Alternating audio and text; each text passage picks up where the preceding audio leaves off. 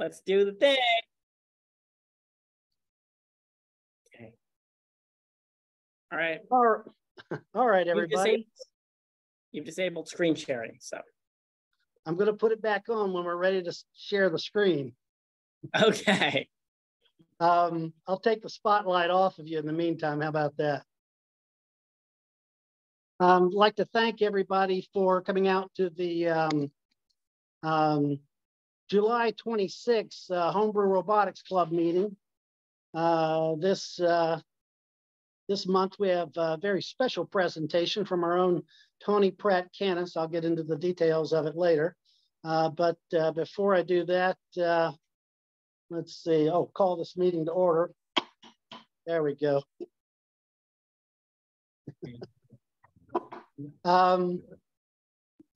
So first thing we're going to talk about is robot news. Anybody got some robot news out there they want to share? I shared something on the mailing list earlier. It's kind of caught my eye. Two things were, one was enabling autonomous exploration in robots. And I'll just put a link in the chat here. This is a Carnegie Mellon Group. I think I got it right. Let me share my screen here. They were in the DARPA challenge with the X Prize and so forth, and they've created an exploration algorithm here. And I've hunted around, I haven't found it, but supposedly they'll be publishing their GitHub somewhere. So, you know, this is kind of two things in robotics interest me anyways. Is the exploration aspect of it, and also the lifelong mapping. I'll put a link in the chat. But, you know, right now we're mapping and navigating, and that's great. But generally we save the map and navigate within the static map, because if you keep a live map, it'll get messed up and things go from bad to worse. I think Slam Toolbox and ROS 2 is better than Gmapping and ROS 1 at fixing itself. But regardless, these are two articles I found of interest this past month, and that's exploration. You switch on your robot instead of driving it around with the keyboard. You know, it explores and create, and then lifelong mapping is the continuous mapping, so you have continuous SLAM. Is there any other robot news out there anybody would like to mention? Hello. Hello. Okay. This is slightly non sequitur, but still connected. This is about planning your robot for having a human environment. Is this Mark Johnston? Yeah. I know that guy. All right. Okay. So in San Francisco right now, what they did not plan for is groups of young people, mostly on weekends and evenings, seeking out and finding autonomous drive vehicles that are empty and placing orange cones, something that is one of our favorites, on the hood of said device and stalling the thing until someone from the company comes out and removes the orange cone. So the message here is never underestimate the nature of those who want to mess with your robot. And this news piece was on, I believe it was Channel 5 2 days ago. That's it. Somebody call shenanigans? Do I hear shenanigans? Well, they're doing it under the guise of arguing that autonomous cars are going to ruin the world, that sort of thing. But anyway, the point is, I think they're actually also out for a bit of fun, as we might say. Shenanigans. What else robot news? I have a quick one, Kemp. Shoot. Dan Tutler. Maker, come on, Kemp. You said my name right for like 2 meetings in a row. Buckler. Now you're back. Thank you. Yeah, Maker Faire is coming back. So that was good news. Maker Faire is coming back to the Bay Area. I think it's somewhere near the North Bay. I forget exactly where. We can go. Mare Island. Mare Island, yeah. Mare Island in October. 2 different Vallejo, weekends. isn't it? Yes. Yeah, it's near Vallejo. Yeah. Near Vallejo, Mare Island. Yeah. So that's something great because we missed it. Yeah, I believe Marco Walthall has signed the HPRC up for forthcoming Maker Faire in 2 weekends in October. It's weird because it's going to be on two. There he is.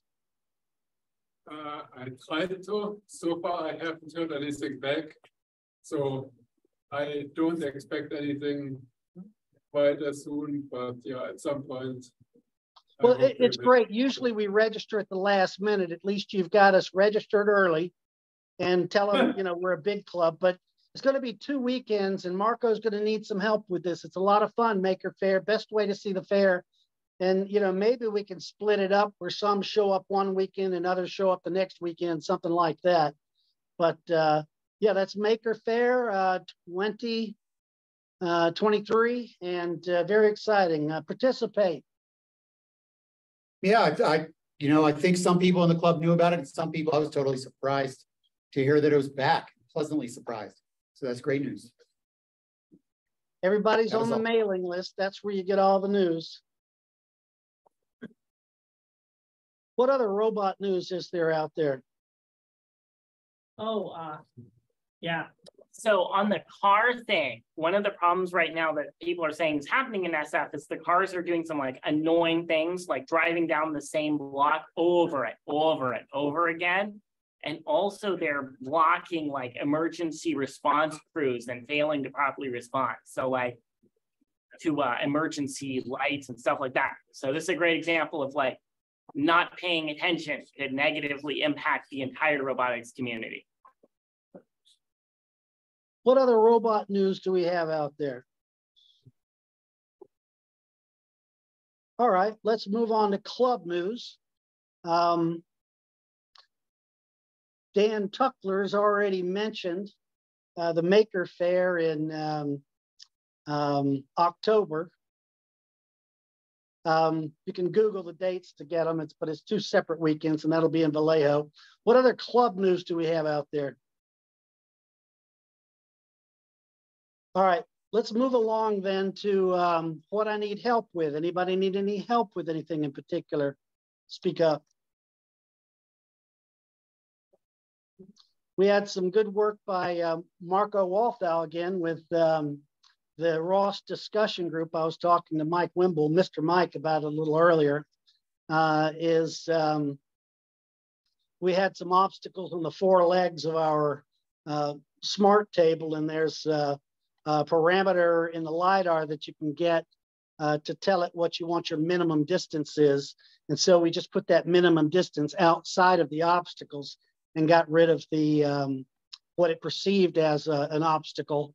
And so we're making some good progress there. That's the Ross discussion group on Tuesday evenings. Everybody's on the mailing list. That's where you get the link to these things. Oh, Thomas, are you here? Thomas is. Yeah, I'm here. Hello. Do you want to talk about the verbal intelligence group? Yeah, we're going to meet tomorrow night at 7 o'clock. I'll send out the link a little bit later tonight, and it's open forum for the most part. Sometimes we might have something to show, but we welcome everyone to give us your take, your what you've been doing, your questions. Maybe we can answer it. Maybe somebody else can answer it. You know, there's a lot of smart people who do show up there. That's all. Tomorrow night, 7 o'clock. This is really where the action is with the voice intelligence group and the large language models and things like that. So if you want to get on board with AI and large language models, Thomas and Martin Triplett really have a good discussion group going there. So that's every other Tuesday, what do we got? 2nd and 4th Thursdays, right? Thank you, Thomas. The fourth. We're not going to be doing 2 days a week at this point. I mean, 2 days a month. We're going to do once a month. All right, once a month. The information will be on the mailing list, and that's the VIG-SIG, Voice Intelligence Group. So we've got a weekly meeting, the Ross discussion group on Tuesdays. The VIG-SIG Voice Intelligence Group meets the last Thursday, right? And Then the builders SIG meets the penultimate Wednesdays. So business meeting, first Wednesday, come to the business meeting. We'll rediscuss, among other things, where we want to put show and tell, if we want to put it in front of the presentation or after the presentation. So come to the HBRC business meeting if you're interested in the business of the HBRC. Anything else anybody need help with? I need help with this or that? Or had some kind of breakthrough or something? Hello, Wayne, glad you could join us. Ted has an announcement. Shoot. I don't know who's doing this, but there's this new thing called Ross by the Bay. Silicon Valley robotics. Okay. And did I hear you say SB Robotics? And Ross by the Bay. Ross by the Bay. Yeah, but I thought I heard SB Robotics mentioned there also. Yes, I'm 4 months in. Right. And that's August 4th. And it's Friday, I guess. You can look it up on Eventbrite. There's been a post in the mailing list. There has been. Have you been? Anyone been to the meetings? I think this is the first one, as far as I know.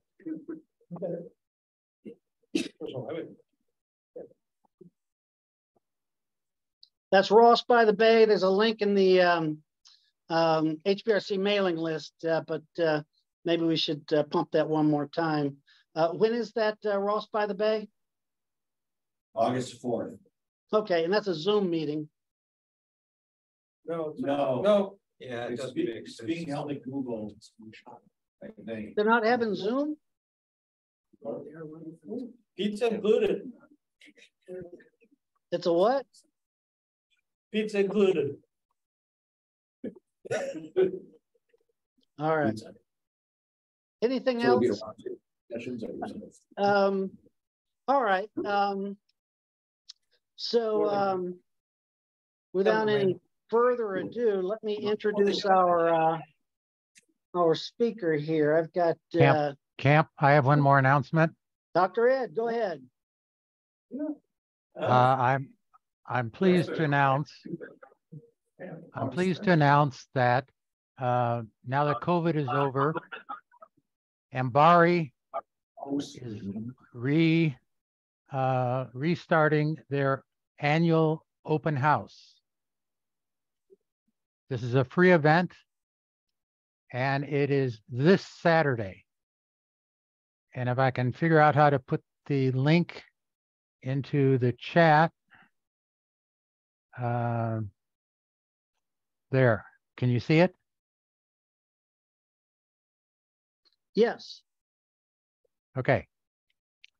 So this is a family event.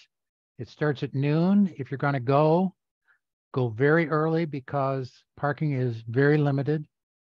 If you want to see real underwater robots, this is the place to go. And it's free. It's about an hour drive from Silicon Valley down to Moss Landing. Thank you. Thank you, Dr. Ed.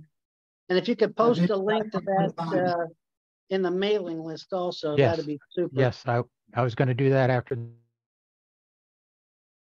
A fantastic event. I've been to it numerous times. You want to talk to the robotics, the biologists, marine biologists, it's very vertically integrated. You want to see what cool 3D printers they have now that print sintered metal. It's a pretty cool event to go look at. It's noon to 5. It's this Saturday, noon to 5. All right. Back to our regularly scheduled Programming. That's right. And we're back on time. Yeah, I suppose. All right. There you go. All right. Let's get them set up. So Tony Pratkanis.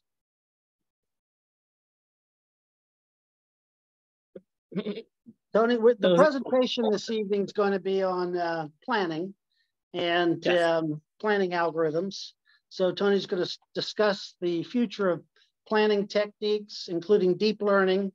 He's been a 20-year club member, an MS in computer science from Stanford.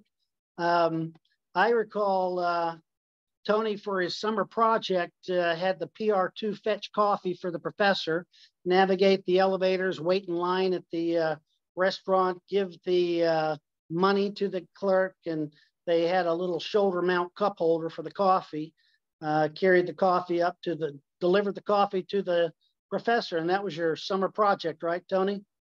Yeah, yeah.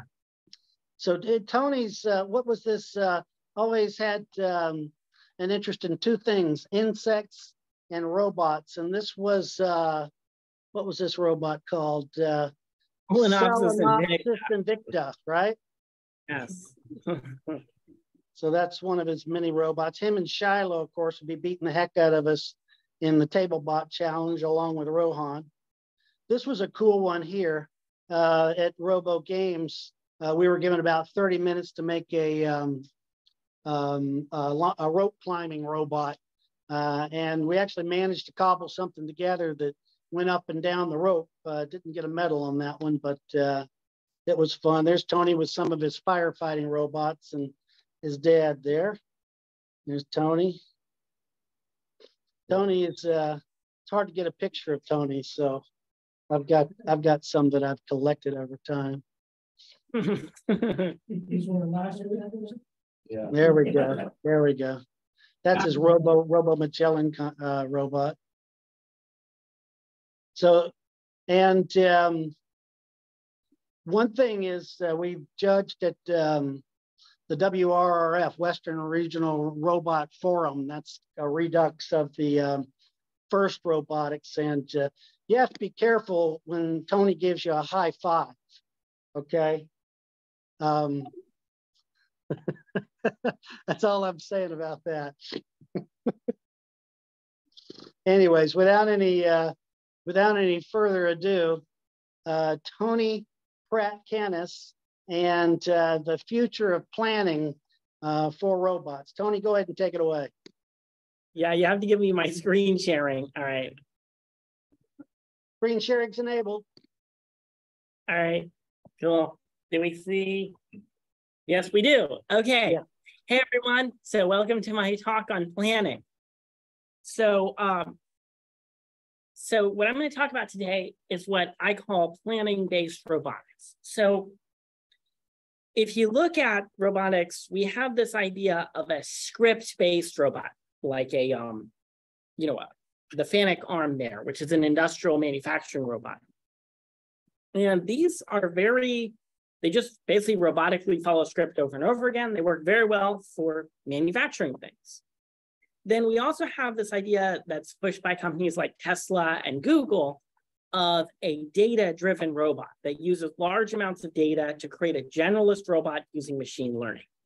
But we don't see a lot of deployment of this approach to robotics. Instead, we currently have this approach I call planning-based robotics, which is deployed at 10,000 plus unit commercial scale with tasks generating revenue in real environments. And the reason what's special about this is we don't just use scripts. We don't use learning. We use custom, clever algorithms that figure out how to control the robot and do things and offer safety critical guarantees to the user or to the robot. And this is how most robotics works today. So I'm going to take us through how this works in detail. So we can't have a planning talk without a plan. So I'm going to go through the basics of automated planning theory, the history of Willow Garage. I'm going to show you how to apply planning to a real robot using the Willow Garage system as an example. Talk about the future of planning, how we can apply ChatGPT and large language models to planning, the implications of these results for machine learning-based robotics, and the future of planning-based robotics. So just to give everyone some background on planning, here's a real-world example of planning. We have a large map here, and our goal is to drive the robot to some other location in this map. And so the way we do that is we use an algorithm to find the optimal route through the map. And we can actually get an algorithm that gives us both a guarantee of always producing an optimal route and efficiency guarantees that it's actually the optimal algorithm for searching this grid. So that's very nice and very useful. So we're going to go back and take you back to the 70s for some old school planning theory. So planning is an academic computer science discipline. Again, started in the 70s.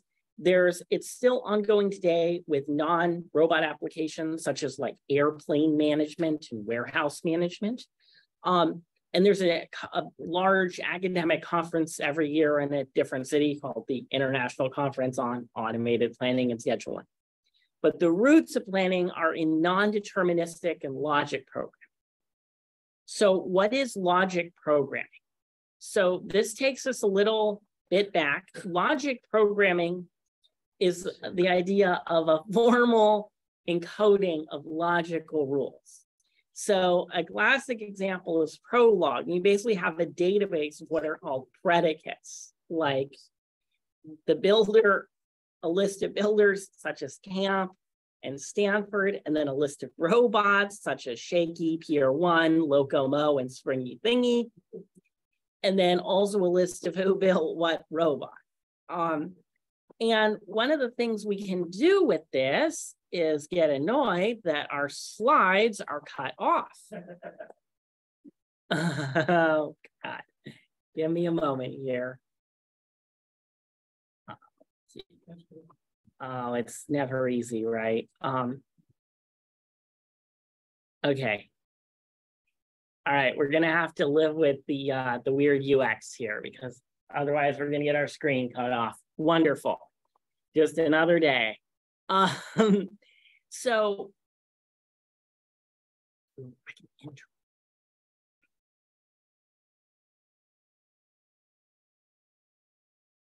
Yes. Okay, perfect. So what we do, and one of the things about logic programming is it's non-deterministic. So when you ask for an answer, like say a robot, you actually get a list of all the robots. You don't get one robot.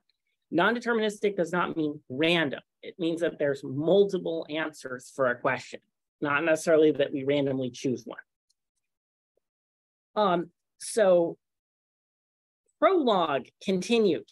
So one of the things we can do with this, we can create some really complicated programs. So that allows you to actually do pretty creative things with Prolog and like automated theorem proving and all these other things that are not related to planning. But one of the key things is that it's not like a programming language like C++, where each line basically gets translated into a set of CPU instructions. It's more like a building and you fill like a building drawing and you fill in the blanks. The computer fills in the blanks. And so there's no arrow of time. And instead of translating the CPU instructions, you instead run what's called a solver against it. And the compute cost of this grows combinatorially as you add more rules and queries and whatnot into it. And the compute cost gets really big fast because of the exponential growth of this. But the solver, a lot of research has been done on how to use logic rules and insights to basically make the solver much smarter about how it goes about solving these problems. So it uses up a lot less CPU than it did because of all these optimizations that were put into the solver. And we do actually have a production application of logic programming today, although a form of it that's somewhat limited, which is in databases and in the querying of databases. So one of the other things we can do with logic programming is we can do constraint satisfaction problems, which is an extension of logic programming. Prolog does it with integers and floating point numbers in the mix as well. And then we start getting into inequality and range constraints, which can make things really complicated, and algebraic constraints. And so you end up needing algebraic solvers and doing stuff with intervals. And that's important. That will come up again in the future. Trust me on this. So how Okay, so that's all the logic programming stuff. I'm sure we want to actually, everyone wants to get back to the robots. They're coming back, don't worry. So planning is an extension of logic programming where we put time back in. And the idea of planning is that there's this concept of a domain, which describes a set of worlds. So we can have a factory domain and a warehouse domain, or a restaurant domain and a warehouse domain. And then there's logic rules and constraints that are prologue style that describe the world state. And the rules then describe a set of actions. These actions take parameters. An example of an action is move a robot to another location. The parameter would be which robot to move and the new location of the robot.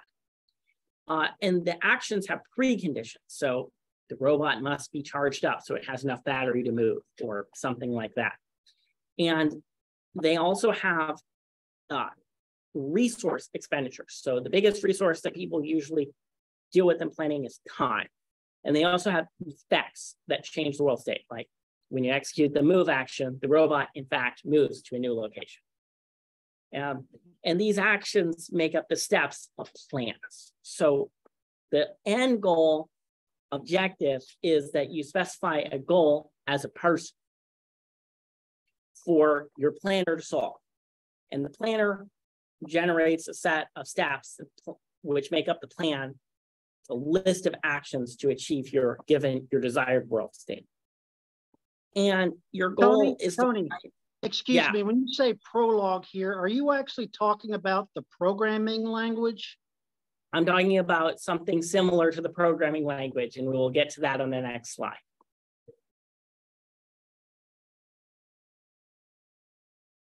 Yeah. So find the plan. So that the goal of planning is to find the plan that gets you to your goal from a given start state with the least amount of resources. And in planning, the goal plus the world state, the initial world state, is called a problem or an instance of a planning domain. So we'll keep circling back to domains and instances of domains. So how do we encode this? And it turns out there's a standard encoding of this, which is called PDDL, or Planning Domain Definition Language, which looks kind of prologue-y when you look at it. So that's why I kept bringing up prologue. And so this example I'll take you through is called the vehicle domain. And in this domain example, you define a domain for moving cars around different cities, vehicles around to different locations, whatever you want them to be. And so the types are the vehicle, the location, and the fuel level. And then the predicates are, you have a vehicle that's at a given location, you have vehicle's fuel level, you say that it's accessible, that the vehicle can drive from one location to the other, and then there's this planning definition is a little bit weird that the fuel levels are encoded into the instance and not the domain, but there's the rule that for any given fuel level, you go down to the next fuel level. So which, from full to half to empty, there's the next fuel level definition. And then there's only a single action, which takes which is called drive. It takes a vehicle, the start location and the stop location, and then the fuel levels for before and after. And the precondition you can see is that we're at the start location, it's accessible, the drive location is accessible, the fuel level is the before fuel level, and the next fuel level is the after fuel level. And then the effect is basically to move the vehicle from to, and to lower down its fuel level. And it's like, this is an example of a trivial planning domain. You can make really complicated ones with hundreds of actions and people, and then put on 100 cars and watch the planner struggle to figure it out. We'll start with something simple that we can actually solve manually. So here is an instance of that planning domain.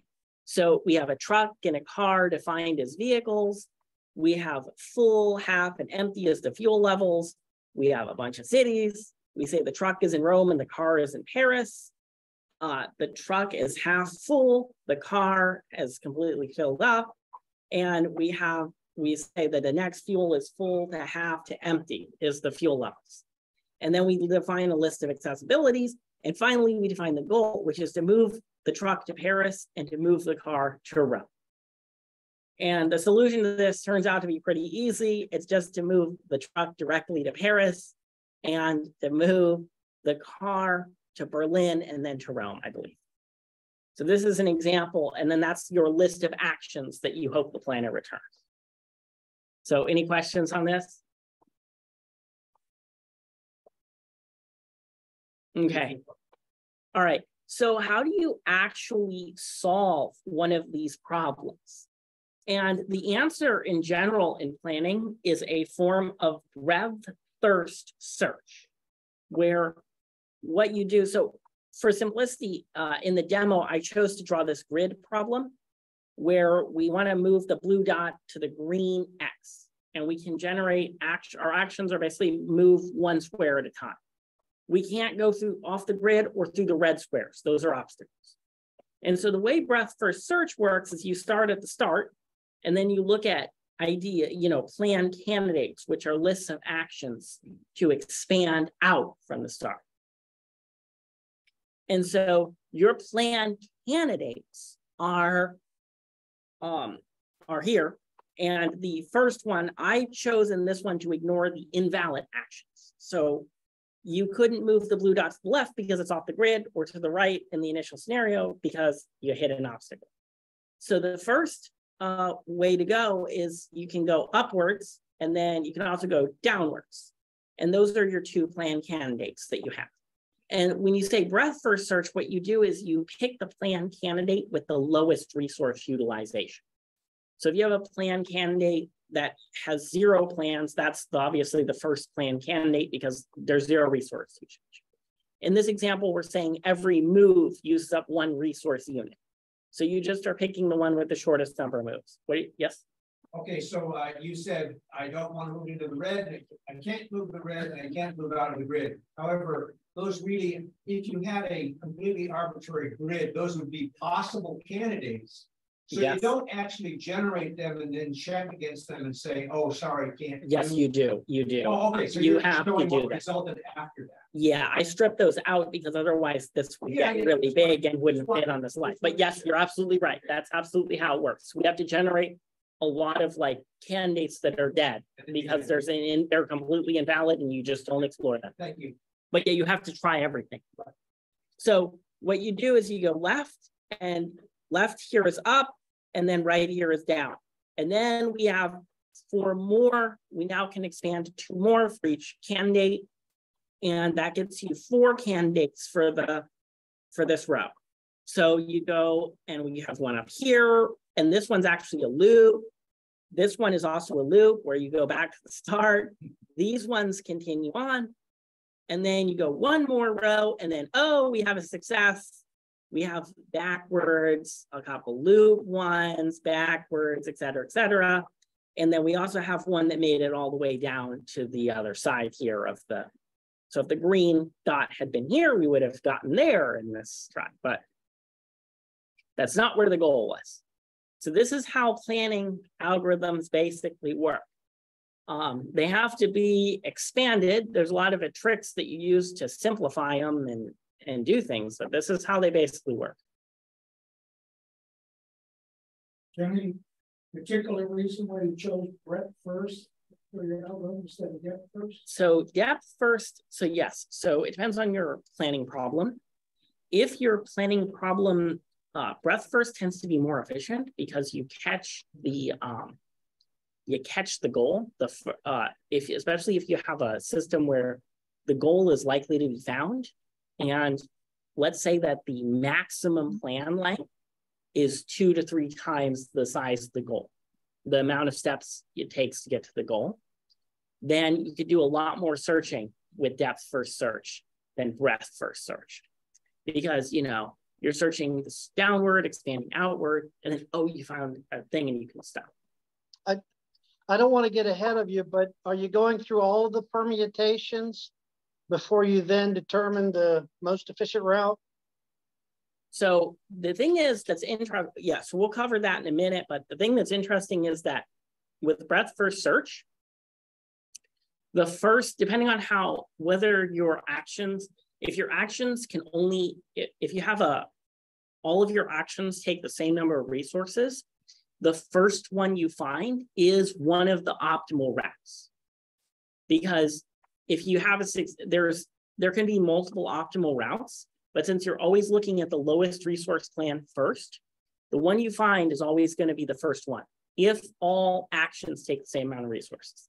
If actions take different amount of resources, when you find one, you have to keep searching up until you can drop anybody who goes over or has the same amount of resource usage as the first one you found. You got to do some backfill if you actually want the optimal plan, but you're going to get close to optimal anyway. In planning, there's usually a set of optimal plans, so it's not like one optimal plan. This example, there's only one optimal plan. Think about this. In game theory, you would normally order these by some evaluation of how close does this come to achieving the goal. And you'd always choose, you'd order them so that the one that gets you close to the goal, rather than minimizing resources. Yeah, so that's a heuristic planner. That's called having a heuristic in the loop to try to sort them by the heuristic. You can do that too. The thing is that this approach, that a lot of this is about guaranteeing optimal plans and et cetera. And you're still going to have to backfill to guarantee optimal plans. Once you find the first success, you're going to have to backfill all the other plans to see if there's somebody more optimal.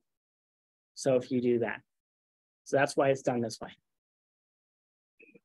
This is for strict optimal planning. You're still not going to do presumably an exhaustive search.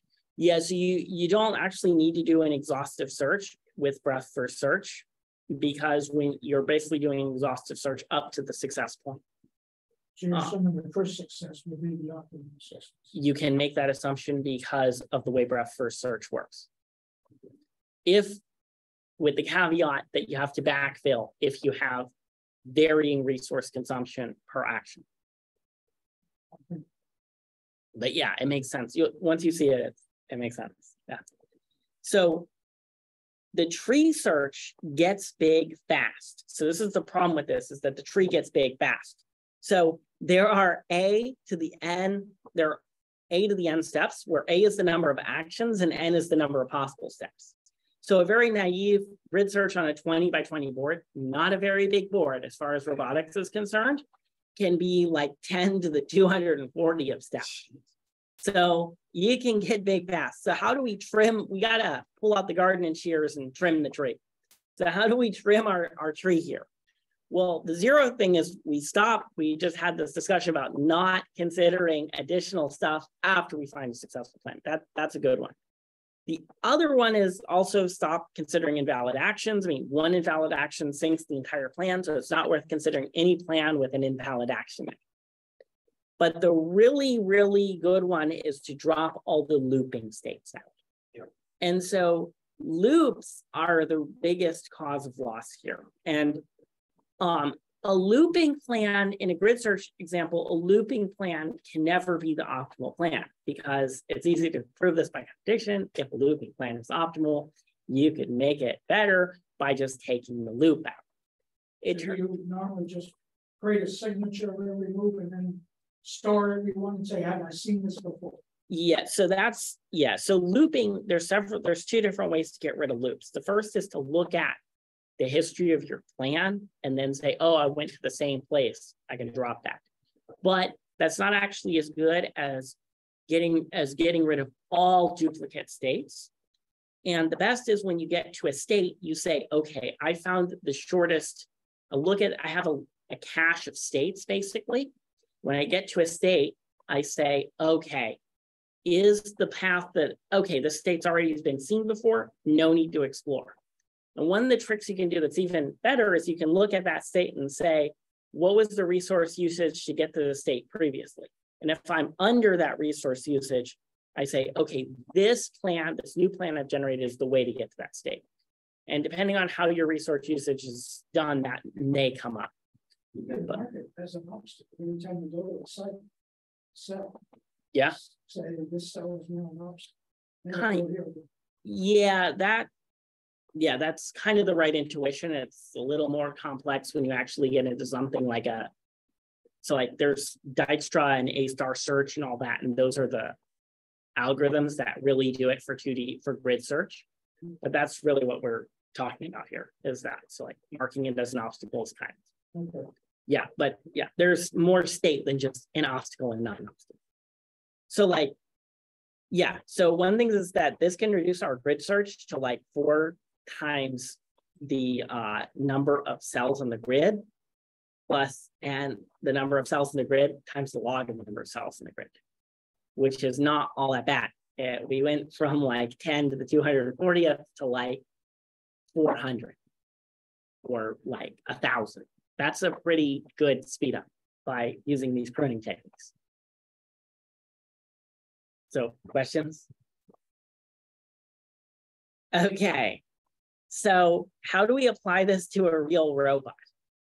So first of all, one of the things is that planning really only considers generating the plan. Planning theory just does that.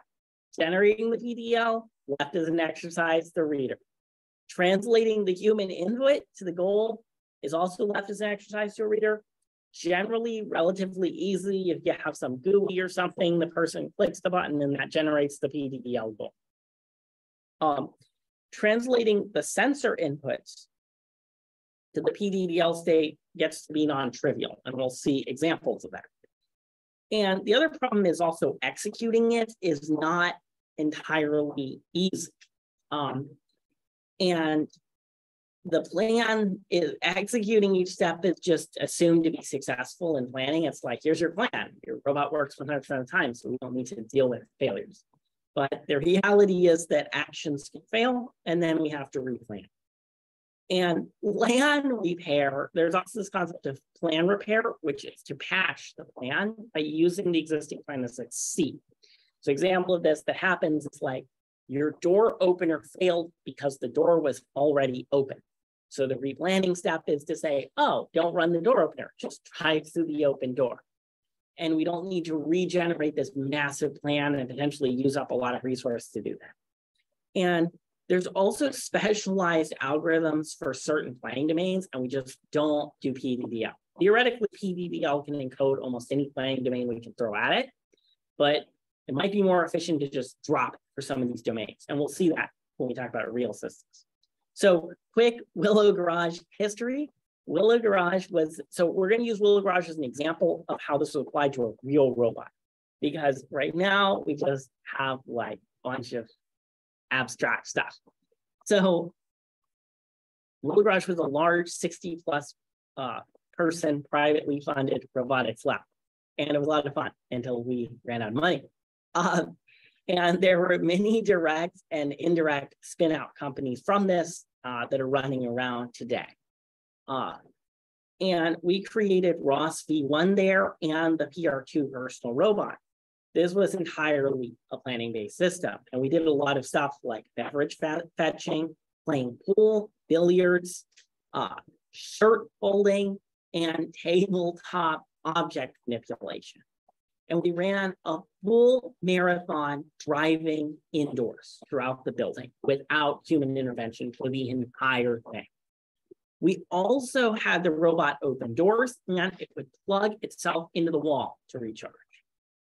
And also the robot was capable of buying coffee and making coffee at one point with like a coffee maker and like getting stuff out of the fridge and putting it in the coffee maker or what.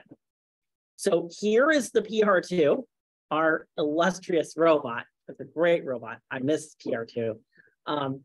So the arms of the robot, there's basically this holonomic base where the robot could do some really cool side-to-side moves. And that was really important for getting the planning to work really well. And I think holonomic is really the way to go if we're doing indoor object manipulation. There's the main sensors is 2 LiDARs. So there's one here on the base, we call that the base LiDAR, and that did some scanning and made sure we didn't crash into anything, and also is the navigation. Then we had the tilt LiDAR here, which tilted up and down and generated a 3D high resolution point cloud of everything around us. That worked really great. There's also some stereo cameras in the head. And of course, They spent like $10,000 on these cameras, and then as soon as the robot was ready to roll, the Kinect came out and blew away the cameras. So then we had to mount Kinects on all the robots' heads. The arms of this robot are very nice. It can lift a lot of weight, but it's not, it can lift like a full soda can or a full juice bottle. It's not like lifting like drywall and building your house, but it's not like nothing, but it's very human safe. So like I ran into this numerous times. I got, you know, I ran the high five demo of this against my face by accident. And you know, I'm still here giving this presentation. So like, so there is no, like, it's a very safe system. There are some pinch points, but for the most part, very safe robot. We also had a torso. If the robot can go up and down, so it can like lift up and down its arms by about a foot and a half. It's very nice. I miss this robot. Anyway, so the architecture of this was at the lowest level. We had ROS and controllers, and then we had mapping and localization. And then we had this world model called the cost map for the 2D plan. And then we had a similar 3D planning and perception stack.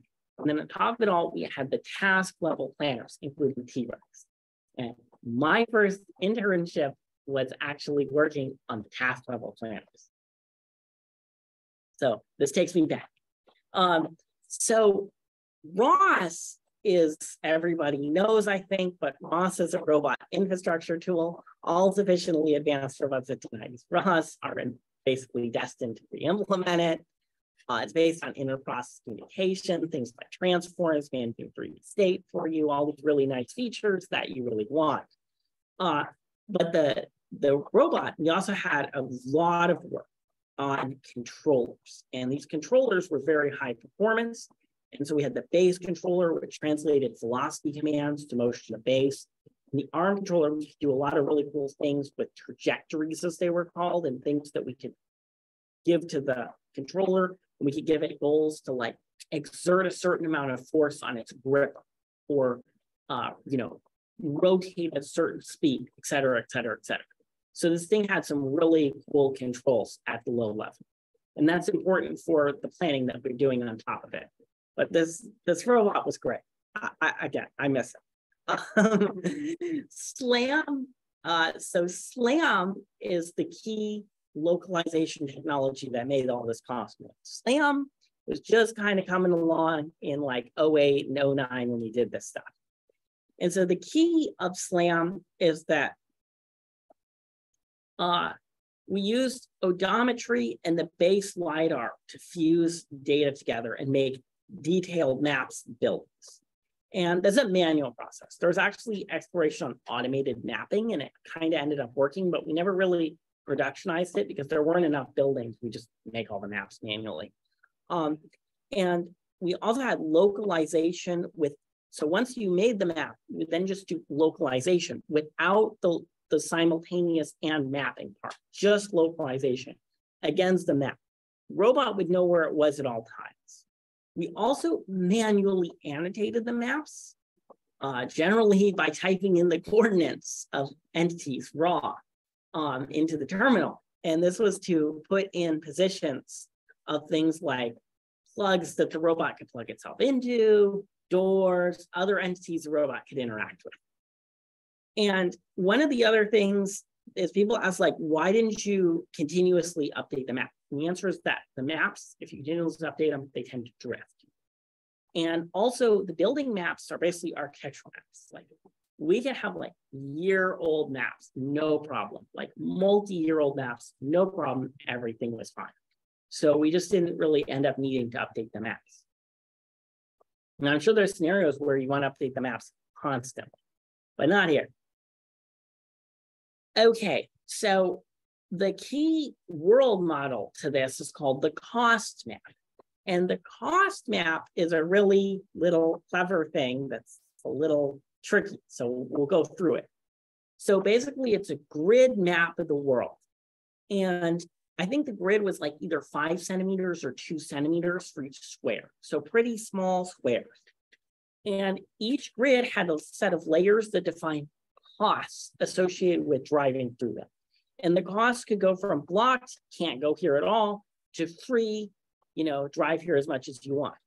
And in between, there were regions that were considered high cost. And the reason why is when the robot had to drive through them, tend to have to slow down because it was near obstacles. We didn't want it to like crash into stuff at high speed.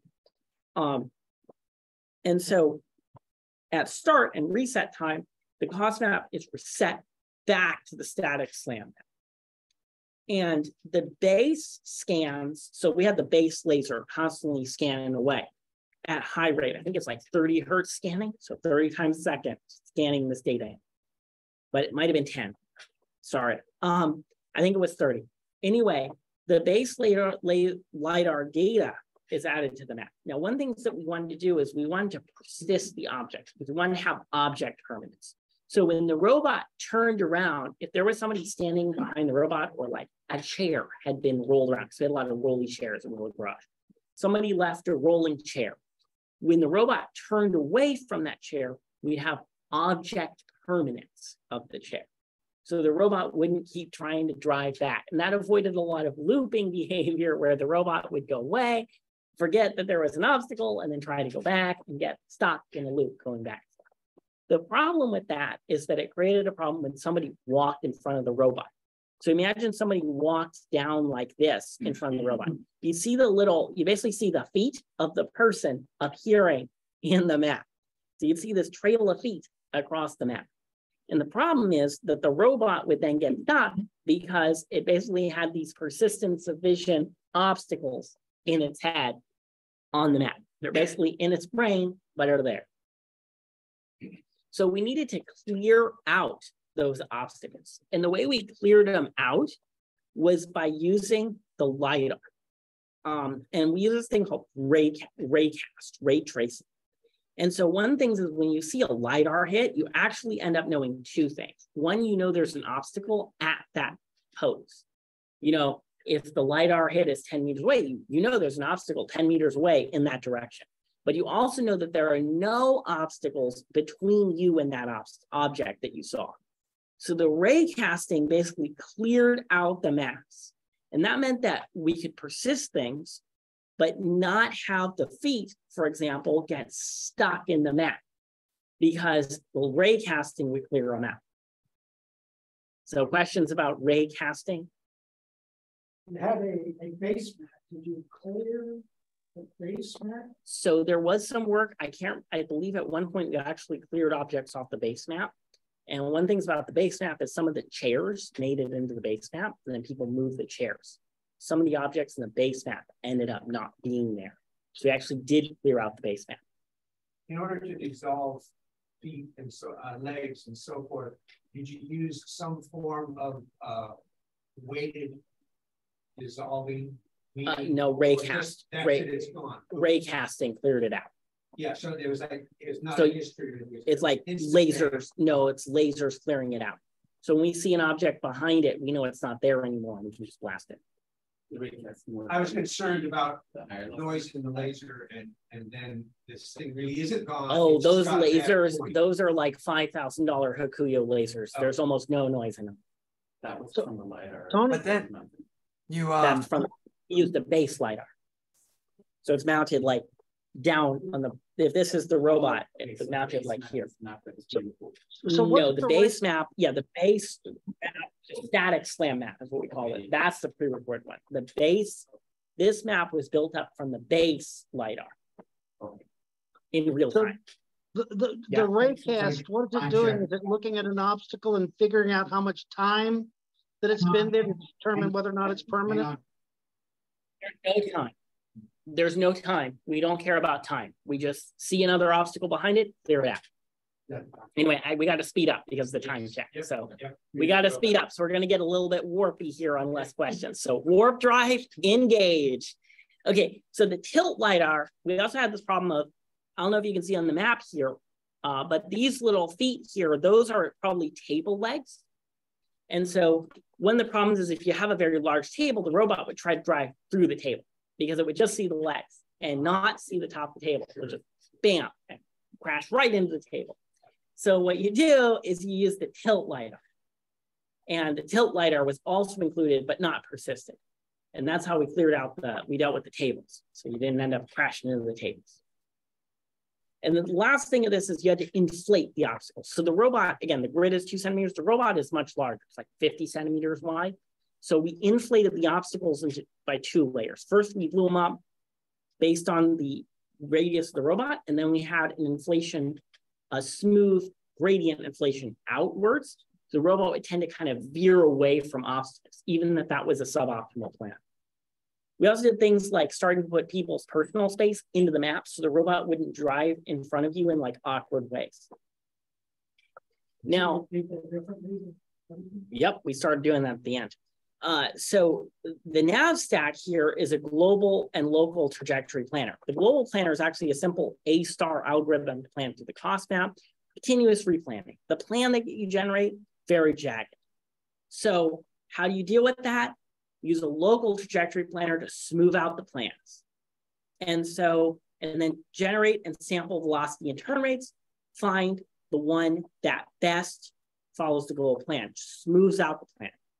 Also had to do obstacle hit verification on the local plan. Lastly, we had these recovery behaviors where if the robot got stuck, it would do things like try to spin around and clear out the cost map if it couldn't find its way. And then if you got absolutely stuck, we would reset the cost map, delete all the dynamic obstacles and go back to static sling.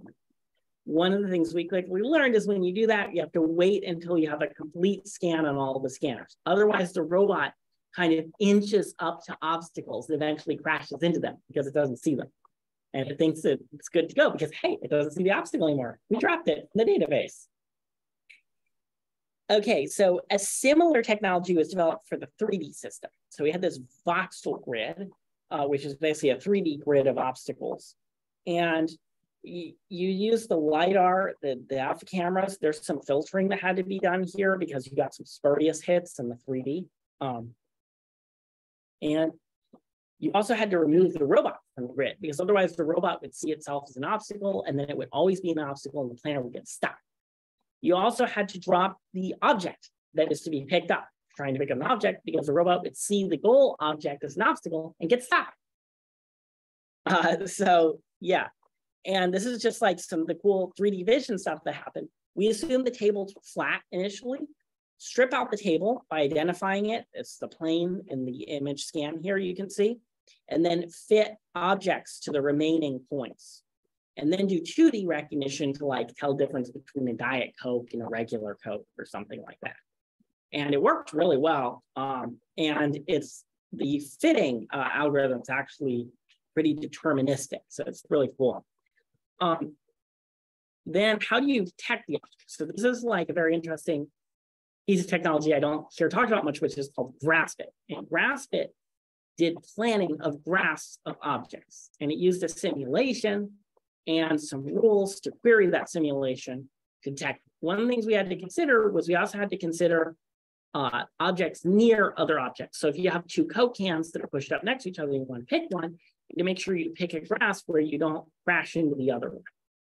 And you also have to consider issues like water. So for example, if you're trying to pick up like glass, you don't want the robot to think, well, I'll just grab it from the top, I'll grab it down from the top like this, because then its finger will get into the water and it won't be a good day. And we had to consider dangerous objects like that. Once you did that, we then had the move arm planners, which are based on projecting basically in simulation against the voxel grid, a tree of various motions applied to the arm, and then doing kind of A-star search there, although it's a different variant of A-star that works better for what they were doing, the high dimensional space, and then pruning all the loops and obstructed states and smoothing the generated plans. And MoveIt could do some pretty cool things. So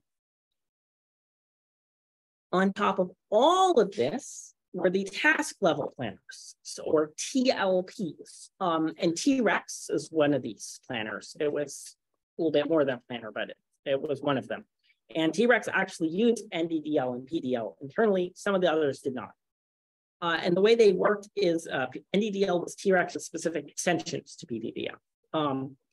And the way the task level planners worked is they integrated the low level planners together.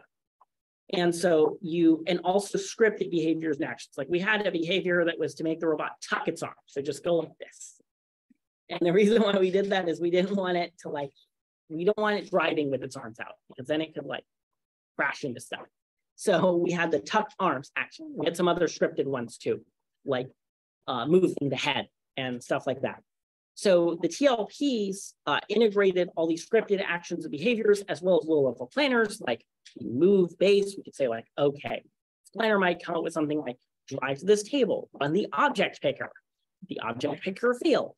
Okay, that means there's no objects. Drive to the kitchen, run the object picker, et cetera, et cetera. And eventually we also had the goals for the TLP were provided by the humans. And eventually we got to the point there was a website where some of the TLPs could be interacted with and kind of give the robot tasks through the website and it would do them. And the TLPs covered tasks such as the beverage fetching and the marathon driving charging. So any questions? I don't want to go on a massive tangent. So planning-based robotics today. So there's 5,000 plus Bear robots operating in restaurants today using this kind of planning. There's also the Savvy Oaks and the Simbies running around, all using planning-based systems. Most are using variants of the ROS-NAV stack. And we also have companies like Fetch and Canova still using Move It and the Move Arm stuff. Unfortunately, we don't see as much use today of task level planners, but that's, I think, because a task queue for a lot of these isn't enough. So, you have something that's just doing deliveries, it really doesn't need a task level planner. It can just kind of have a list of deliveries and go through it. And some of the robot vacuums also use planners like the Neos and stuff, but I don't think they use the ROS ones. They use custom engineered ones that run on micros. So the future of planning. So one thing that's being done is probabilistic world models and exploration. So one of the issues is we assume that there's always a beverage in your fridge, which might not actually be true. It might be that sometimes there's a beverage in the fridge, sometimes there's one on the table, et cetera, et cetera, et cetera. So you can do some encoding of the probability of it. Instead of there's a beverage in my fridge, there's a 60% chance of a beverage in my fridge. Then the planner can do the rest. And then you also have exploration, which is being able to handle not knowing everything about the world, because you may not, and exploring stuff. And we actually started doing that for automatic, doing the SLAM stuff automatically, having the robot just kind of autonomously drive around and build up the map on its own without needing to manually drive it through the map. But it was fun to manually do the mapping. There's also general game playing, which is a related subject. Right now, these planners don't do very well in adversarial games like chess or Go. They'll lose because they don't have a model of their opponent as an entity. They'll just plan for the best possible outcome and lose. Quantum computing is another subject in planning. Quantum computers can provide speedups for certain problems. Turns out that planning is, if done correctly, one of those. Don't ask about this because I won't be able to tell you. I'm very uncertain about quantum mechanics. And so now what people really want, which is machine learning and ChatGPT stuff for planning. And that's what people really want to hear about today. So machine learning, quick review on machine learning. You have this notion of machine learning. You collect a lot of training data, which could be, say, images, and then you label the training data. Say, the images that contain cats are labeled with 1, and the ones that do not contain cats are labeled with 0. And then you train an algorithm to predict the labels, and you run inference on new data. Now, training is generally much slower than inference, and there's a lot of techniques and a lot of math stuff for doing this, like neural networks, deep learning, et cetera. But it basically boils down to a statistical prediction at the end of it all. And so this has been used in planning by using it to guide planning by saying, okay, so remember how we need to trim the tree, have heuristics to decide which plan we think is closest to the goal. We can basically learn those heuristics using machine learning by saying, is this world state likely to lead me to the goal? And we can say which ones are more and less likely. We can use that to kind of hopefully speed up planning. So there's a lot of research on doing that. And that's actually like a whole like topic at the conference on planning, is how to use machine learning to speed up the planning. But the really interesting stuff that's happening, I'm sure for a lot of people, is how to use large language models for planning. So large language models 101, if you've been living under a rock and haven't heard about ChatGPT. So basically what you do is you have you send the AI, you have this AI system, and you send it a text question, a prompt, which is some text, and then you get a response text back from it. And the text that you get is surprisingly coherent and actually quite decent in many cases as an answer. There's a limit on the length of the prompts though, so you can only have so much. And the training, and these things are large. They're trained by using like the entire internet, all of GitHub, all of Reddit, all of like Common Crawl, as it's called. So terabytes of data. And the training is expensive. It literally costs tens of millions of dollars to train these things. Just in GPU costs, not including like all the people, just in like cloud compute costs to train these things. And the way it's done is you have this machine learning model, and basically the label is the next token. Let's just say next word for simplicity of the data set, and the input is basically all the previous words up to the length limit, which is say 1,000 words. And that's how these things are trained. The interesting thing is these models, which are based on a deep learning technique called transformers, is they can be expanded also to do images as well, and other modes, as they're called. So you can have multimodal models, as they're called. So you can do text to image, image to text. We'll talk about that more in a moment. So here's just a quick example of like how you might use ChatGPT. Like you can just go online and download it if you haven't and run it. You can't actually run it locally. You're interacting with their server. But basically you just type in like this is just an example off their website, create 8 questions for my interview with a science fiction author, and then you get back a list of like questions.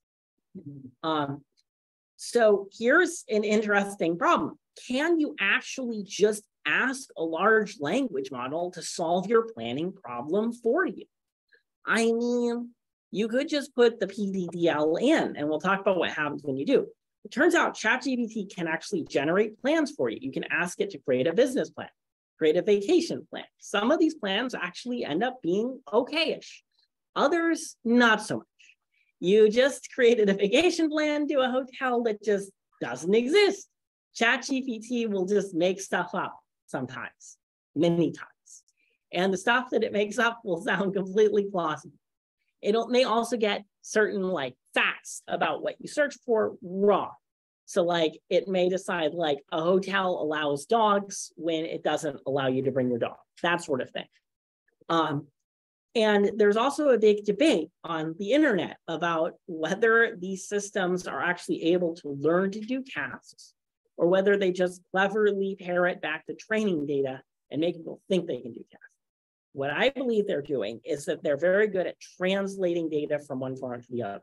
So you can ask them to do things like translate this text into like an academic paper, and it will translate a like just casual speech text thing into something that reads like an academic paper.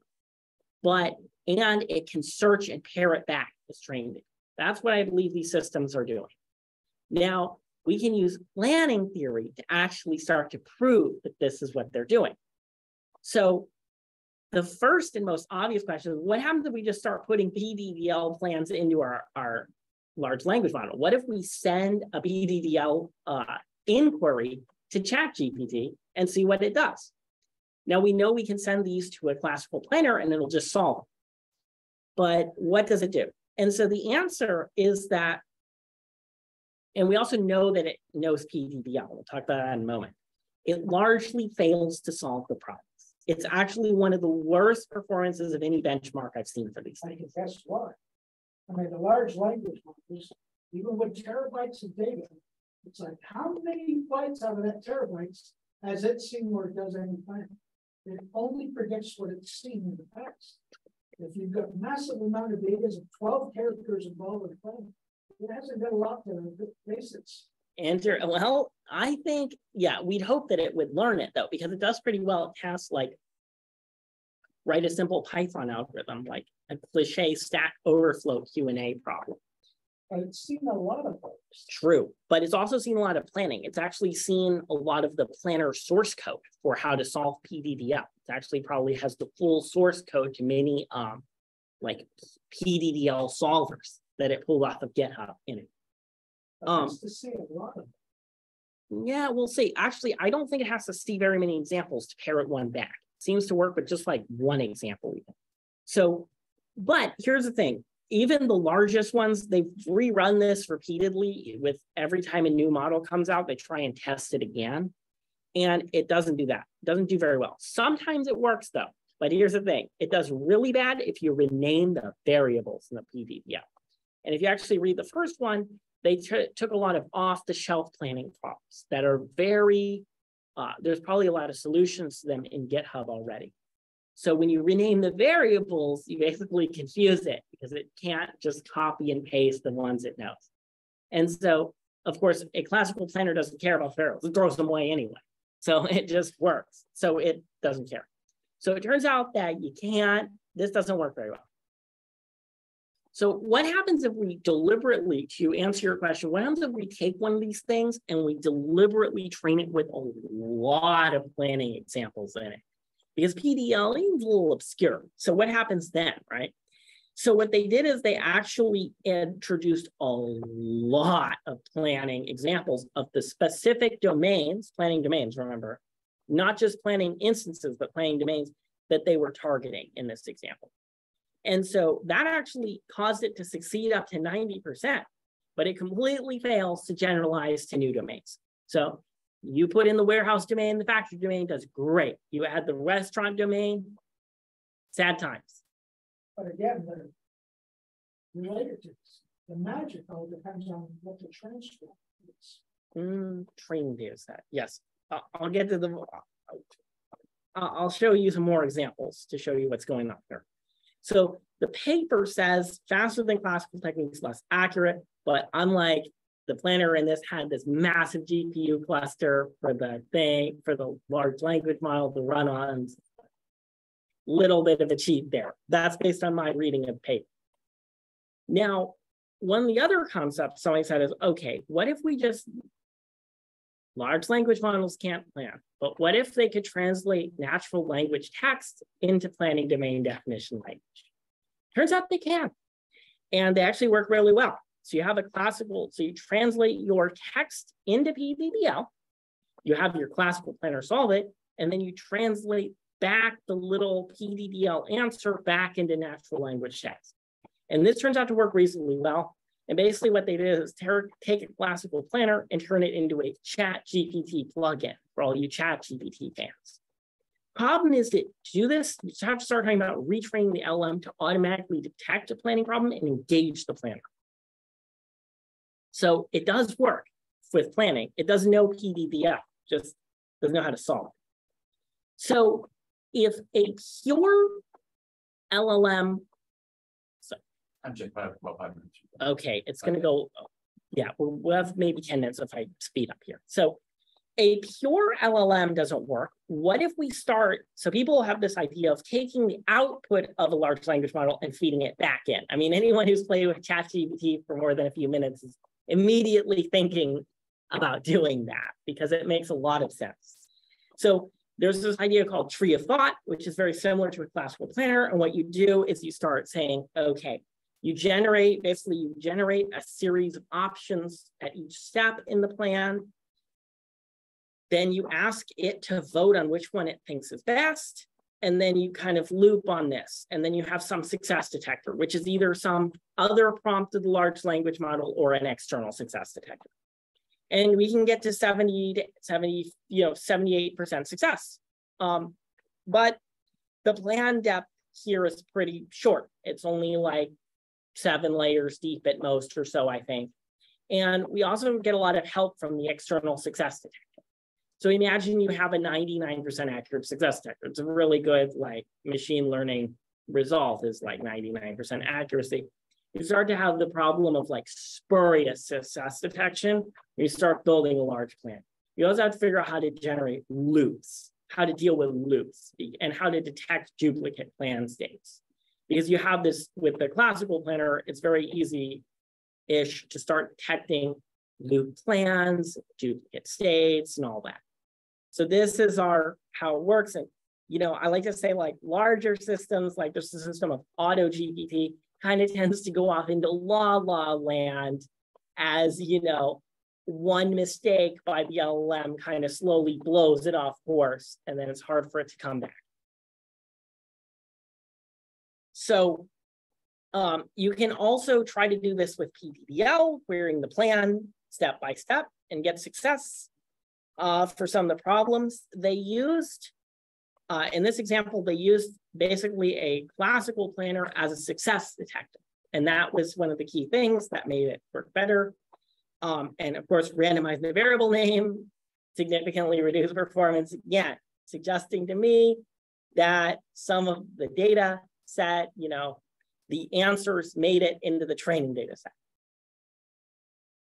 And so this is a very clever new approach someone said is these programs, they can generate, LLMs can generate Python code. Sometimes the code that they generate even works. Sometimes it doesn't work out of the box. So, and especially true of like programs that they know very well. So like you ask it to generate a Python hello world, it'll probably work. And so one of the things that this did is that they said, okay, let's use the LLM to generate a Python program to solve this specific planning domain.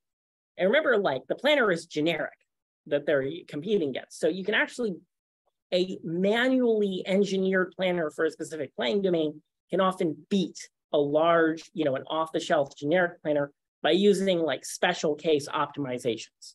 So they did that, and they did some things to feed it. The programs, a lot of them crashed. So they just fed back in all the errors to the LM and asked it to rewrite, you know, here's a buggy Python program, please fix it. And actually ended up working in some cases. And GPT-4 ended up being much better than 3 in this example. And some of the programs run significantly faster than the classical planner, which is kind of cool. The only thing I will say here is that they're, you know, randomizing the variable names kills it again. And so I'm just like, I'm always a little skeptical that some of these examples were in the training data set, but I still think this is a pretty cool idea. You can also use this for robots. This is SACAN, which is similar to Tree of Thought, as a Google one. And the idea here is that you are basically building up a list of the, you're basically in a given state, you have some text description of the state and the previous actions, and you have a list of possible actions as well as the goal. And you say, you ask your LLM, hey, what's the probability of this being the next action for each action? There's also another machine learning model that determines the success probability of the actions. Those are multiplied together, and then you pick the best one. And this is repeated until you give the LLM, and you also give the LLM a chance to say, we're done, this is the last action. Works, but the success rate goes down. Of course, you get larger plans, which tends to be the case with a lot of these things. Then there's an extension of this called Inner Monologue, which is an extension of SACAN. And this uses a Socratic models approach is what they called it, where the large language models and the different models talk to each other.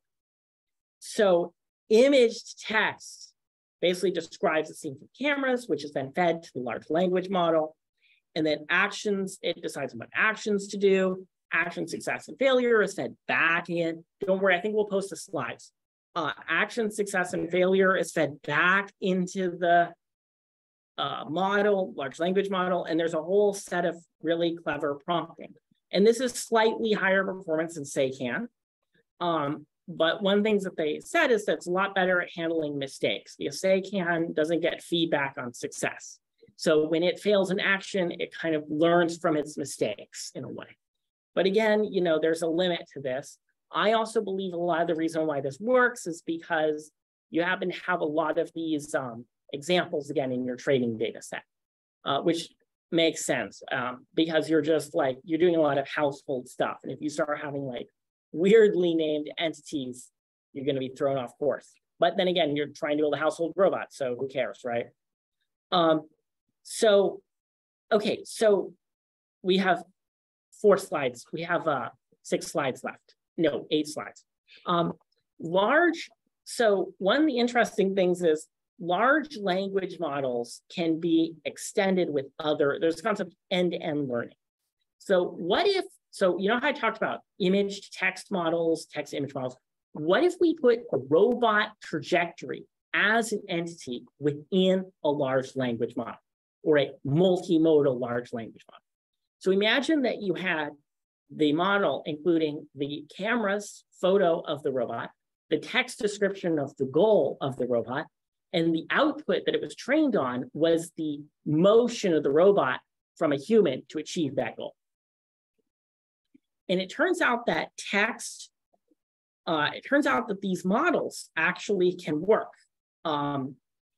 They basically end up removing all the logic and everything, and you just have basically the input, the machine learning, and the output, nothing left.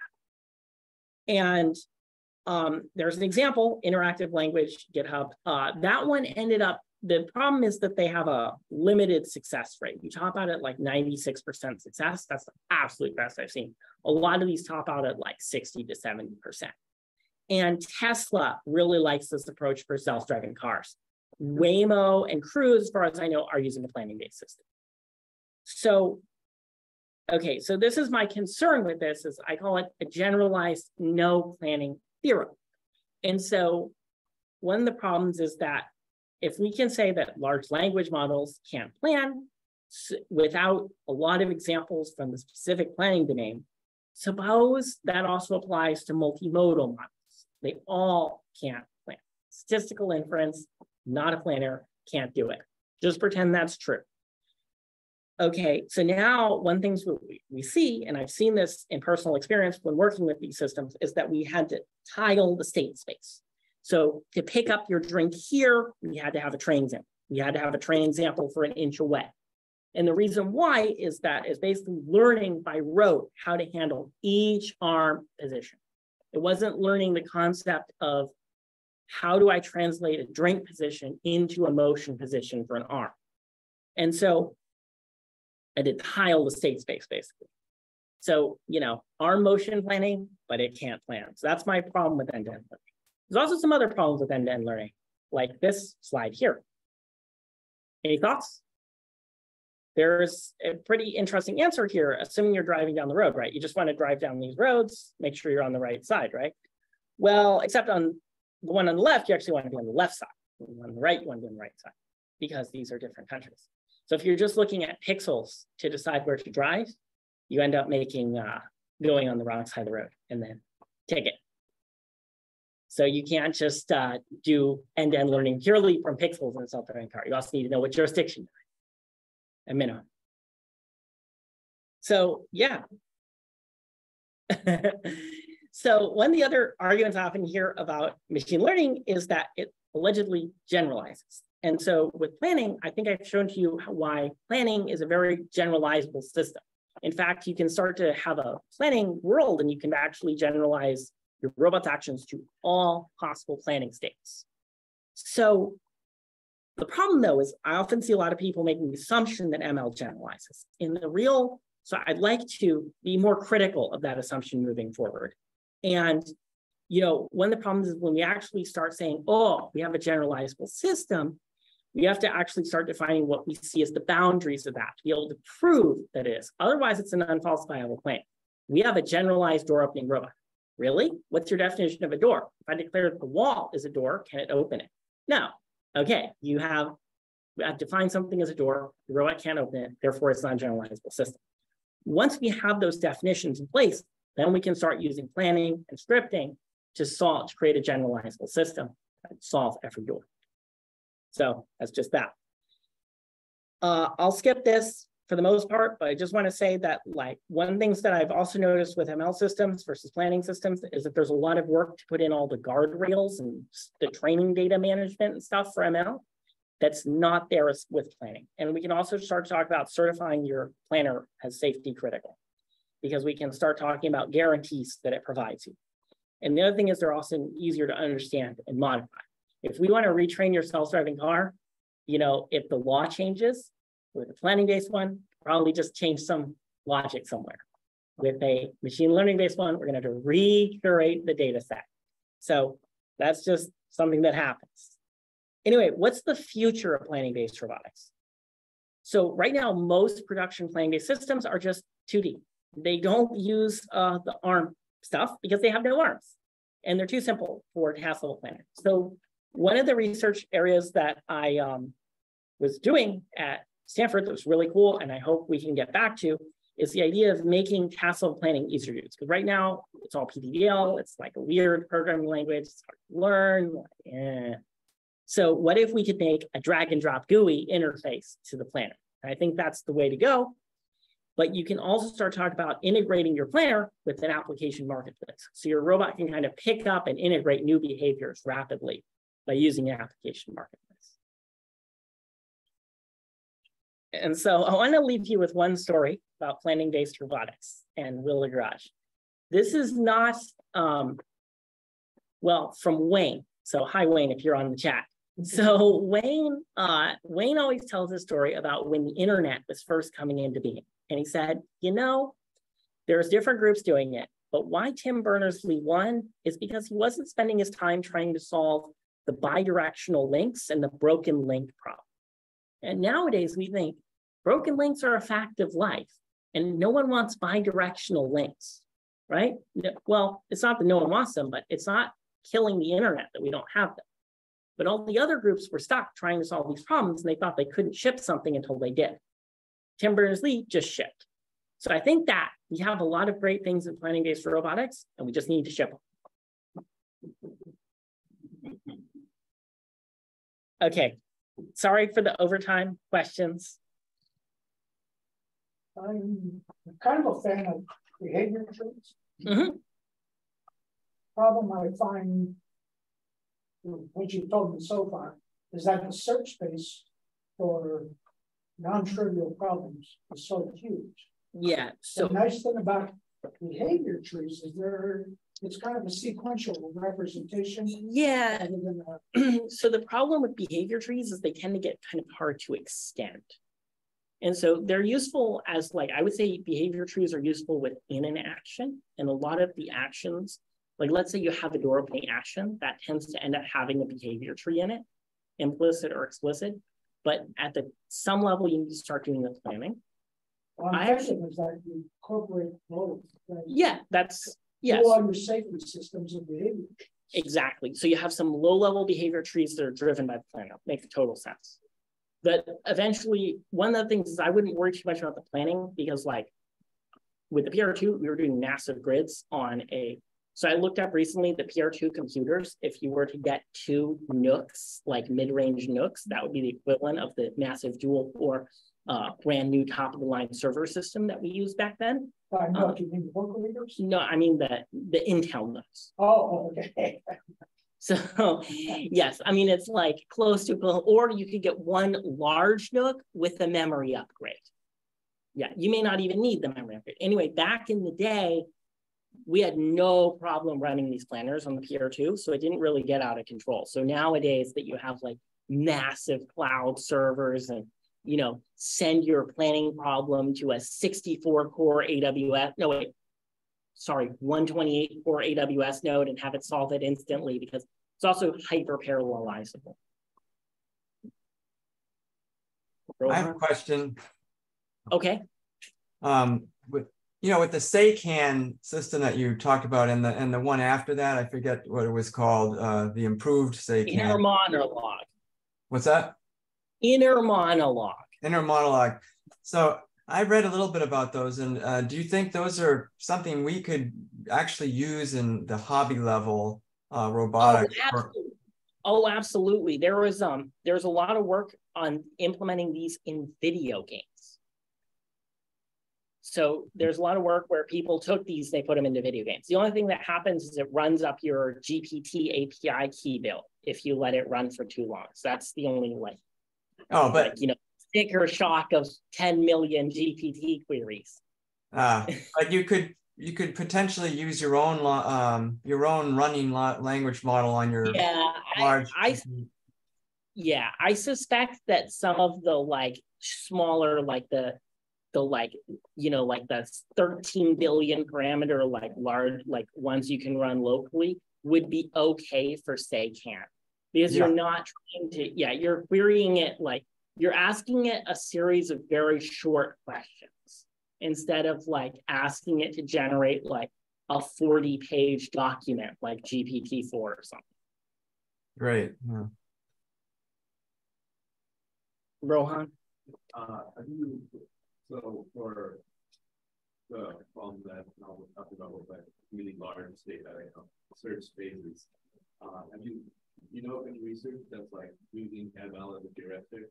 Yeah, there's a whole like conference track at ICAPS about doing Repeat just the question. Yeah. Repeat the question.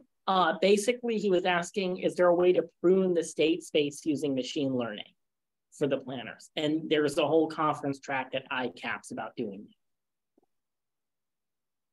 that. Tony, I want to go back to raycast and temporary obstacles. Raycast. Before we go back to that, does anyone have any other questions? Because the raycast adventures could go on for centuries. It'd be a lengthy loop. But it's just the overall. In other words, you're talking about looping plans. You're navigating, and somebody walks across, and it's not permanent. How is the robot dealing with that, and where does raycast come in there? So there's two ways to deal with. So there's two ways to deal with it. First of all, the tilt LiDAR on the PR2 was non-permanent. So those scans just kind of disappeared, okay? So the tilt scans did disappear. And we need the tilt scans to like not drive through cables and stuff. But let's ignore the tilt scans for a moment. How does the raycast stuff work? The way the raycast stuff worked is that the stuff on the floor, that the floor scans, the base scans, those are permanent. When you see an obstacle, it sticks there forever, basically, until reset of the crossnet. And so the raycasting is to clear out those obstacles. And the way it works is pretend you have the robot, right? So pretend you're a robot, all right, I can't see, I can go, wait, I can go like this. Okay, good. So we're gonna do an example. We're gonna have to do a physical example. So pretend that this is all right, we have the lab. You're just still highlighted, we gotta get to you. Yeah, get to me. Oh, we should get the trademark logo out.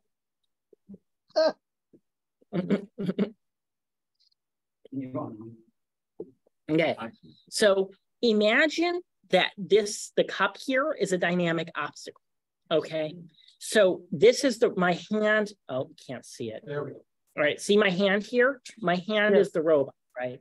So the problem is the cup is a dynamic obstacle. So it's a, great, we also have ants on the table. So the cup is a dynamic obstacle, okay? And suddenly the cup is taken out. So we have no cup anymore, right? But we still have like the memory of the cup in the robot's crossnet. So the robot is stuck, okay? And it will keep trying to plan around the cup. But when we take out the cup, the reason why we're sensing the cup is that the base LiDAR on the robot was hitting the cup. So there were points generated by the edges of the cup. Now, the LiDAR is a line across the laptop because the cup is gone. So now the robot has no problem seeing the laptop. So what the robot can do in its memory is it can trace a line to each of these LiDAR hits and consider that to be a clear path and clear out all the obstacles within that region. Now, what do you call, did you say there's a base map, the base static map, and then there's okay, you need to be careful not to get confused between the base LiDAR and the base static map. The base static map is a pre-existing map. The base LiDAR is the LiDAR on the robot's base. There are two LiDARs. Right, but I mean, that there's two different levels of map being recorded, right? One from the base LiDAR and one from the base static map, right? Well, the base static map has already been recorded when we're doing navigation. Well, I mean, there's 2 points in memory on the computer where these maps are, and one is changing and one is static. Yes, they are. That is correct. Okay, but you use both of those in combination to determine occupancy. Yes, you do. Okay. Well, in the current planner, you have multiple cost maps. Yes, multiple layers of your cost map. Actually, you will put your LiDAR on one layer. If you've got a tilting LiDAR, it's on another layer. Yep. And the global planner usually doesn't see all of it. So it usually sees maybe just the static map. Yep.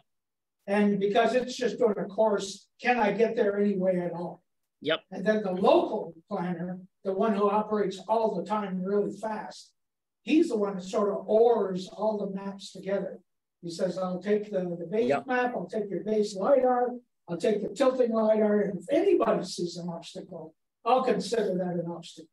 And all those other layers besides the base map, by default in the current system, until you change the configuration files, everything but the base static map says, if I don't see an obstacle, then there is no obstacle. I will clear it out of the way, even though it said it was there. I just don't remember any of this in the ROS 1 training I did or ROS 2 tutorials. It's there. I can send you the code. It's there. Yeah, maybe I skipped over something, but that's really nice to know. I remember debugging it way back in the day. So what is fun to me is we got this stuff already done. You know, we didn't have to invent it. Exactly. Garage did. And particularly the ROS control system still isn't used in a lot of places. Yeah, neither is the ARM stuff. Right. The ARM stuff is the really cool stuff we've not gotten a chance to use yet. And the ARM stuff is pretty interesting. Once you start seeing the robot like pick and place objects with high reliability, magical. But you can use that today, right? Still, if you make a robot. Yeah, it's still maintained. Like there's a whole team maintaining it, and it's apparently used by Fetch. So. All right. Thank you very much, Tony Pratkanis, ladies and gentlemen. Yay. Can you put the camera back up, Tony? Yeah, I can. You wanna? Yeah, here. Thank you very much. That was a wonderful presentation. And we'll get the slide deck up in our meeting history page. So we've moved the show and tell to the end of our presentation. So I'd like to open the show and tell component of this evening's meeting. Does anybody there on site at Sunnyvale have a robot for show and tell?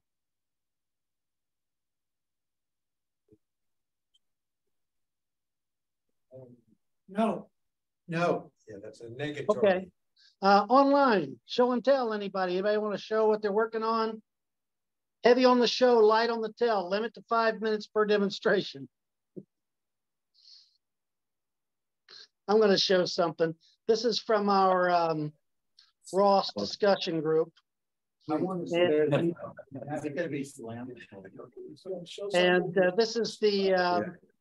this is the smart table that we're building up from the Lino robot. I wished I'd taken images of the RViz,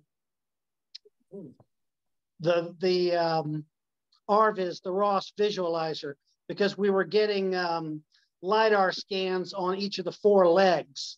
And again, working with Marco Walthall and Mr. Mike helped out with this stuff too.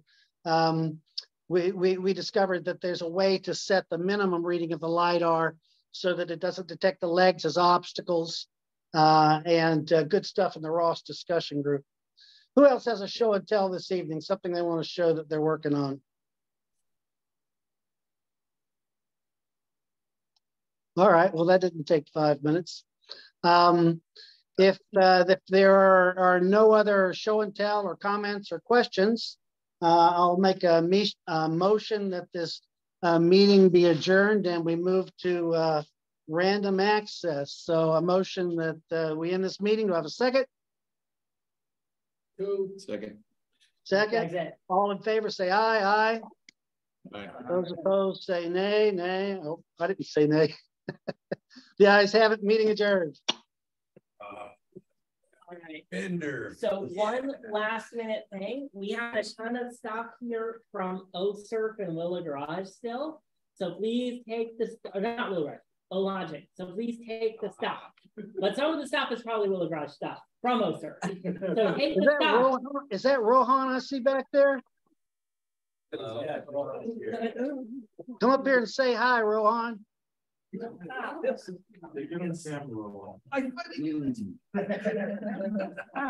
buddy, how you doing? Good. How are you, Cam? Doing okay. You're in Indiana now, right? Illinois. I can't see your face there. Illinois. How's school going? Good. Going for a master's. Gonna be done soon. Very good. What, computer science? Computer engineering, yeah. Good for you, man. Proud of you. Proud of you guys. You and Shiloh and Tony. Yeah. Knew all you guys when you were in elementary school, it seems like. Hey. Yeah, pretty much. Raphael, how you doing? I'm good. There you are. I'm over here, dude. Demonstration code. Oh, my chair was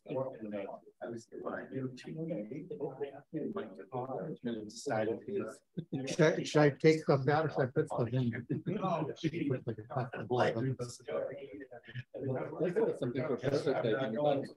Show us what kind of hardware they're giving away. I'm cheating. Well, Ralph Hips. What kind of hardware are they giving away? Congrats on the guy. Yeah.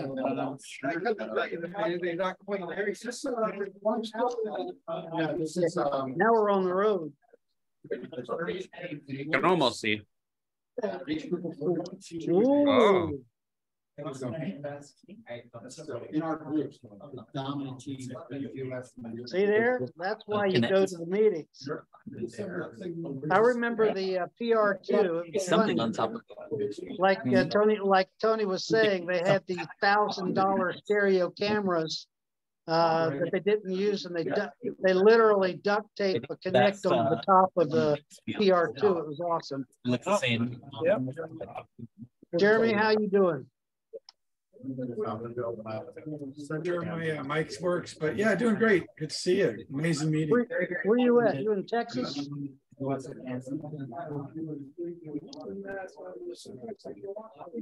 Where you at, Jeremy? I'm up in Canada still. Canada, hey, all right. Up there with Ross Blue. Toronto. I'm in Toronto. Very good. Hey, Stephen, how you doing? I'm doing fine. Working. Very good. Taking what they're giving because you're working for a living? Something like that. Yeah. Hey, DB, how are you doing? Oh, so it's for laptop. That's Ralph Campbell, I believe. Oh, yeah. One of the Ralphs. Pretty much what it is. I think I can use that. Hey, I can hear you, Mike Wimble. How many people were at the physical meeting? 10 or 12? Probably 20 or so, maybe. Okay. We had about 28. We had about 28 people online, so pretty good turnout. Yeah, good turnout. Next month's going to be In Orbit. I'm trying to think of the guy's name, Florinas something, but he does like multi-robot programming, that sort of thing. You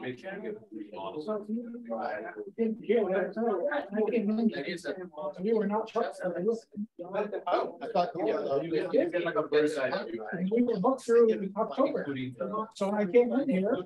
So the funniest thing about Tony Pratkanis, and I was trying to go there with my little slideshow, but we were at the WRRF, which is the first redo, and there was there's a thing where the teams that win come past all the judges, and everybody's giving everybody a high five, right? Kind of slapping five as they go by. And Tony got tickled and started laughing, and he was giving high fives as the kids were coming across and hit them in the face.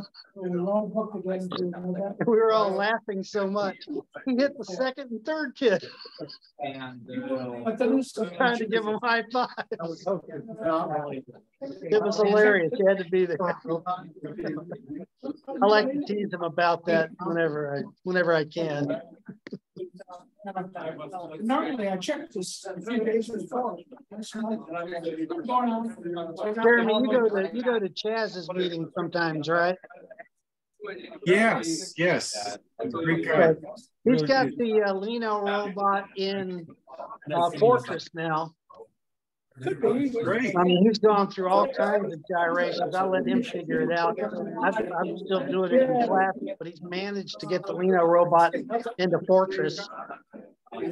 Yeah, he was last time I spoke to him, he was like down to 2 files to figure out, and it's good to hear that he's solved that. Well, he went to ROSCON with France, in France, and let's see if I can find it here. He managed to get a picture of himself with Steve McKinsky. Oh, wow.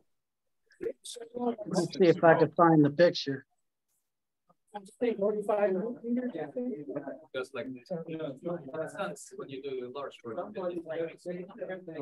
Yeah, no, he was quite the sleuth. Figuring out the different versions and stuff. I was quite impressed. Well, I'm steering clear of it. I'm just, happy that the GitHub stuff works. Let's see here.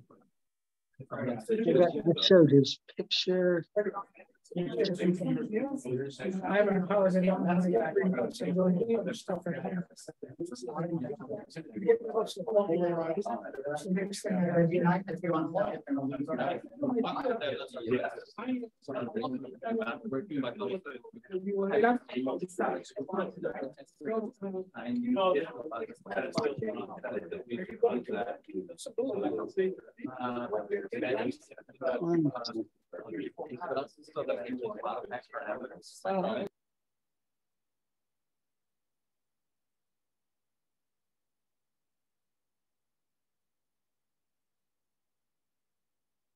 We lost That's okay. We're still online. We're still doing random access until till the security comes and kicks us all out of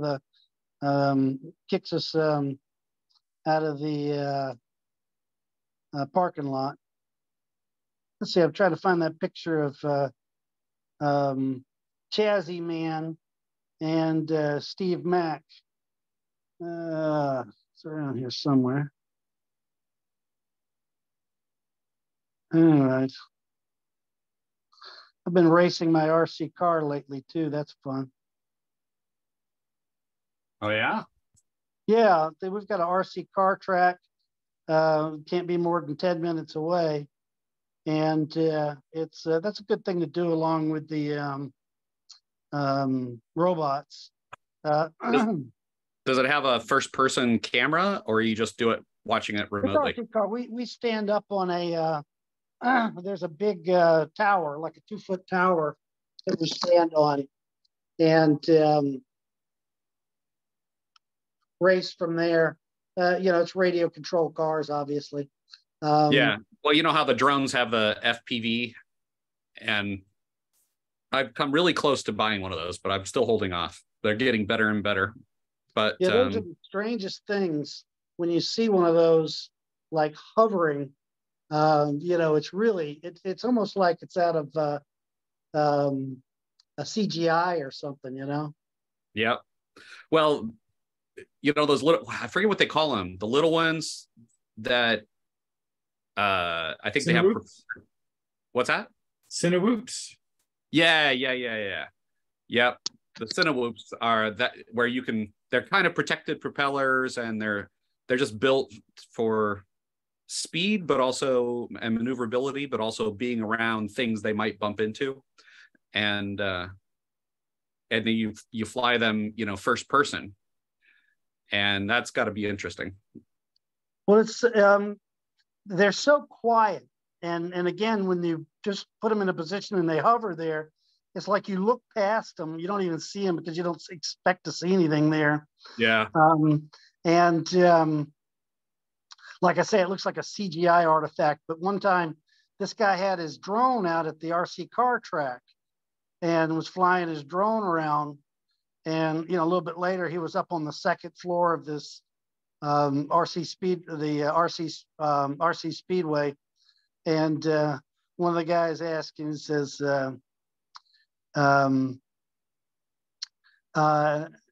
"Hey Jamie, where's your drone?"